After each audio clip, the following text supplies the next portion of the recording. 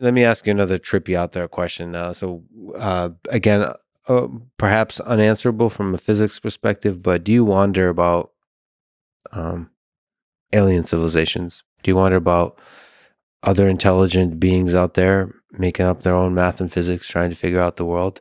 Do you think they're out there?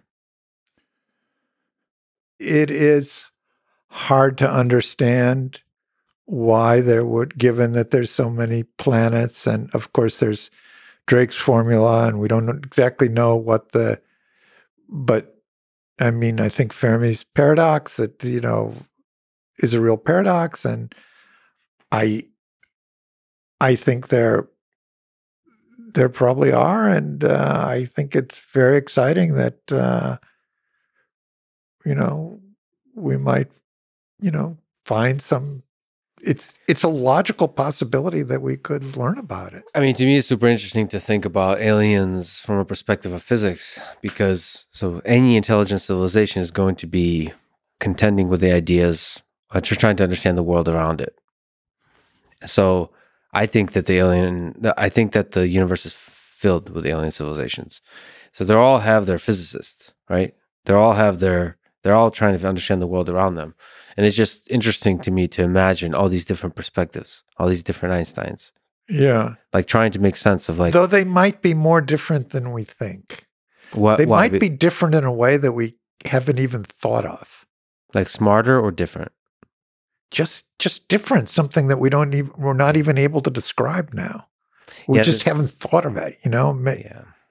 Yeah, this is a really frustrating thing when we think from me as an AI person, you start to think about what is intelligence, what is consciousness, and you start to sometimes, again, evening thoughts is how little we understand, how narrow our thinking is about these concepts. Yeah, yeah.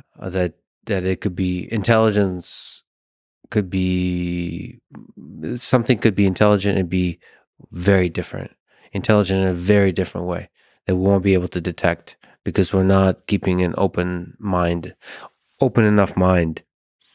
And that's kind of sad, because to me, there's also just a strong possibility that aliens or something like alien intelligence or some fascinating, beautiful physical phenomena are all around us.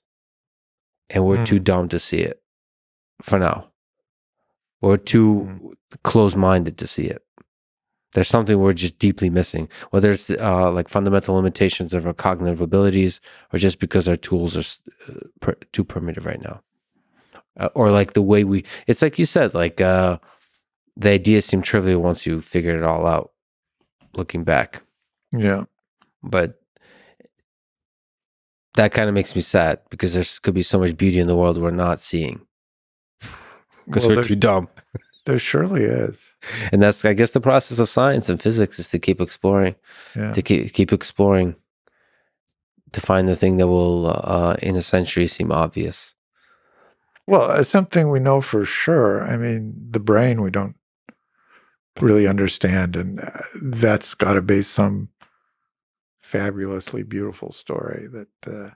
I'm hoping some of that story will be written through the process of trying to build a brain. So the process of engineering intelligence, not just the neuroscience perspective of just looking at the brain, but trying to create it. But yeah, that story hasn't been written almost at all, or just the early days of figuring that one out. But see, like you said, that math is discovered. So aliens should at least have the same math as us, right? I think so. Maybe different symbols. Oh, well, they might have discovered it differently. And they might have had a different idea of what a proof is. Sure. Yeah.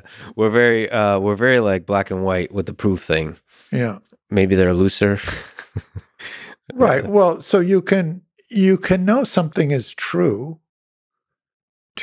First of all, you never know something is true with 100% uncertainty. I mean, you might have had a blackout it's never 100%, right? You might have had a momentary lapse of consciousness. It's a key step in the proof, and nobody read it, and whatever. Okay, so you never know for sure. but you can have a preponderance of evidence, which makes it.